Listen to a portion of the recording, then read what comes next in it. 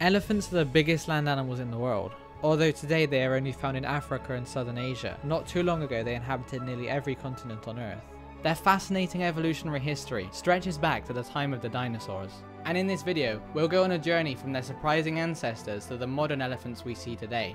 Starting 100 million years ago with the emergence of Afrotheria, one of the 6 major clades of mammals that first appeared shortly after Africa split away from South America. This group contains many familiar animals associated with Africa. From within Afrotheria, the branch Proboscidea emerged. This is the order containing the elephants and their extinct relatives. The earliest Proboscidea known to the fossil record dates back 60 million years ago from modern-day Morocco. At just 20 centimeters tall, Erytherium looked nothing like the elephants we know today. Erytherium evolved during the radiation of mammals after the KT extinction event that killed off the non-avian dinosaurs. And although very few fossils of Erytherium have been found, we have found enough to confirm that it was a Proboscidean, and thus the oldest elephant ancestor we know of. The following step in the evolution of elephants was Moatherium, an animal that lived a semi-aquatic lifestyle in Egypt's swamps around 37 million years ago. Although resembling a hippo more than elephants, its short tusks and longer snout, reminiscent of a tapir, hint at its placement on the Tree of Life.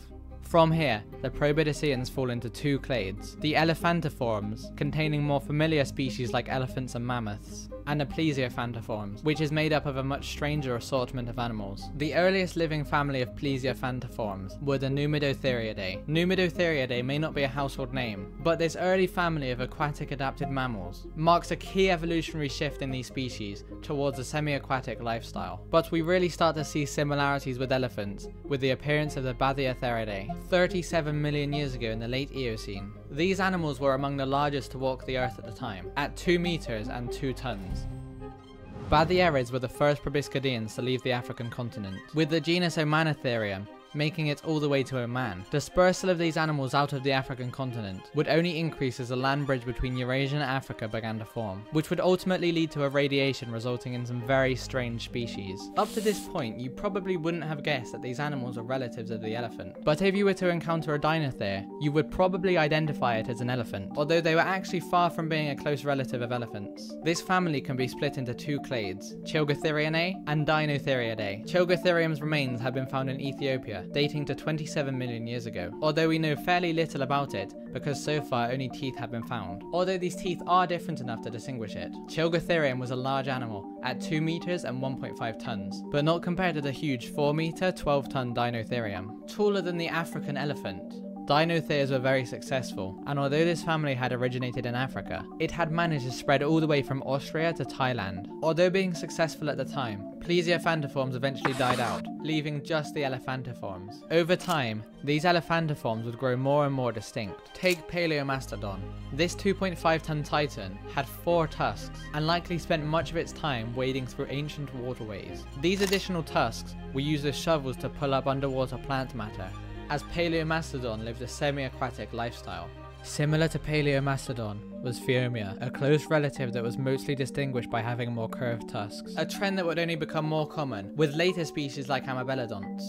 Paleomastodon and Phiomia have one clear difference from modern elephants. They lack horizontal tooth displacement. But when excavating remains in Eritrea, the missing link between these groups was found. A species known as Eritreum, which lived 27 million years ago. Only 1 ton in weight, it was smaller than its descendants.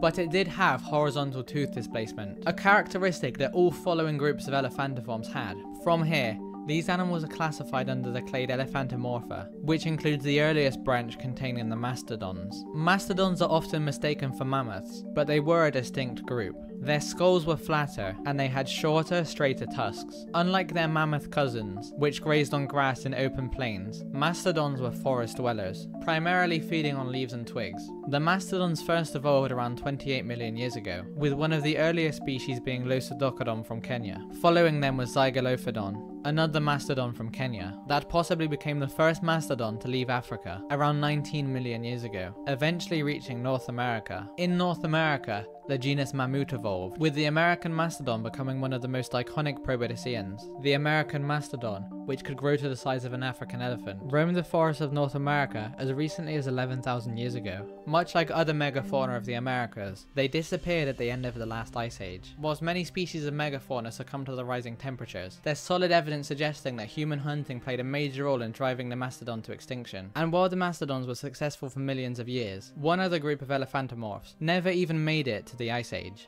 Ampelodonts, with their shovel-like tusks, must have been a bizarre yet intriguing sight, first evolving 16 million years ago in Africa, although they soon left the continent. They use their tusks to scrape bark from trees, possibly to eat the bark or reach twigs and leaves, a different use than earlier species with shovel-like tusks, which use them as spoons to scoop up underwater plant matter. One thing we don't know about them for sure is what their trunks looked like. We don't really know if they had trunks like modern elephants, or whether they were much shorter and wider. These Ampelodonts managed to thrive across much of the world, but the last ended up dying out around 5 million years ago, around the same time as many other large animals at the end of the Miocene. A group that persisted until recent times were the Gomphotheres, a hugely successful family that was very closely related to the Ampelodontids, first emerging 30 million years ago in Arabia. One of the most known genuses of Gomphotheres was Gompotherium. This genus had 4 tusks, with the lower 2 sitting on the tip of its jaw, just like the Ampelodonts. They also had flat skulls, but where they differed from Ampelodonts was in what they ate. Whilst Ampelodonts largely ate bark and leaves, Gomphotheres ate aquatic plant matter.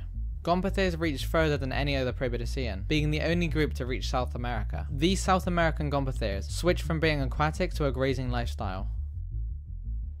As the densely forested and swampy lands of the Darien Gap would have been a barrier to these mammoths, whilst Gomphotheres were perfectly adapted to the swamps, allowing them to cross over. These animals disappeared at the end of the last ice age as a result of both human hunting and climate change. You know how I said they were a family? Well, this isn't really true, as they were a paraphyletic group from which the Elephantoids branched out from. A group known for their abnormally large tusks. Anacus had possibly the largest tusk-to-body ratio, with tusks that almost reached 4 meters long. This trend of huge tusks was followed by Stegodon, a genus found as far southeast as Timor, spreading to the Indonesian islands as it was a good swimmer. On these islands they experienced island dwarfism. Of particular interest is the island of Flores. In the early Pleistocene, the island was inhabited by the tiny Stegodon sondari, but eventually Stegodon florensis came to replace it. But interestingly, it yet again shrunk in size. This all happened on the same island the Komodo dragon inhabits, and as the only large grazers at the time, they would have been the main prey source for the Komodo dragon. But out of all the proboscidean families to ever exist, only one remains today. This lineage branched off 20 million years ago, and has come to form 4 main groups: the African elephant, the Asian elephants,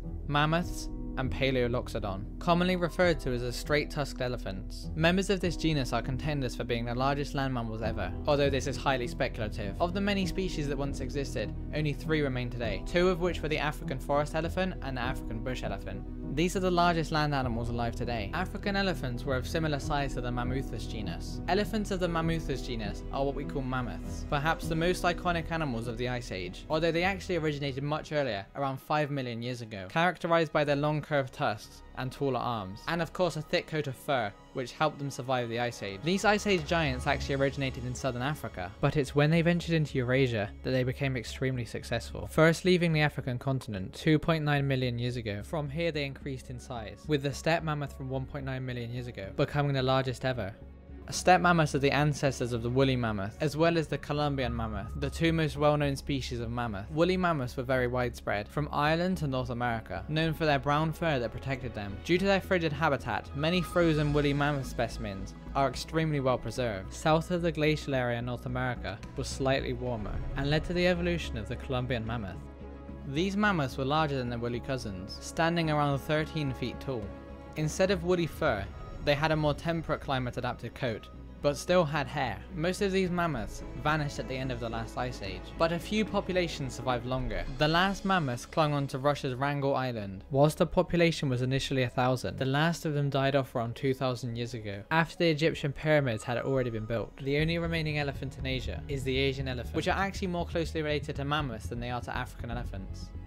And although Asian elephants once ranged all the way from Turkey to Borneo, now they have been expirated from much of their range. leading them to be classified as endangered, although they are faring better than the African forest elephant, which is critically endangered. Although habitat loss has resulted in a significant decline, as we all know, it is the trade for their ivory that has ended up making them endangered. Recently, it has even been revealed that they are often hunted for their meat. Most ivory is imported to China, even though the government said it would be completely banned in 2015. This is especially sad, as elephants are some of the most fascinating animals in the world, and are considered very intelligent, with the largest brain of any land animal. Elephants demonstrate complex behaviours, such as problem solving, empathy, self-awareness, and even mourning their dead. Studies have shown that elephants are capable of using tools, recognizing themselves in mirrors, and understanding human gestures without training, and their ability to communicate over long distances using infrasound shows their advanced cognitive abilities. This intelligence, combined with their deep emotional bonds and near perfect memory, makes them vulnerable to humans, as these good-natured creatures can easily be exploited. Though elephants have thrived across continents and survived ice ages, today they face a threat unlike any other: humans. But with efforts underway, there's hope that these majestic creatures will roam the earth for generations to come. But some animals were not so lucky, and today all we have is their photos. So watch this video to see the last photos of 9 extinct animals.